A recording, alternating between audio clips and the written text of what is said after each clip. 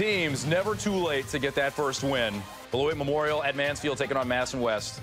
Daylon Savage throwing.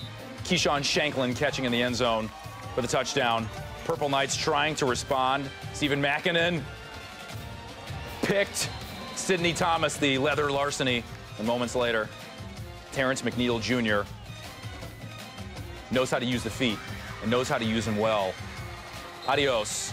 West cruises 69-23, the final in Week 6. Sun Prairie pulls to 3-3 with a 37-22 win over Janesville. Craig La Follette downs Janesville Parker 20-3.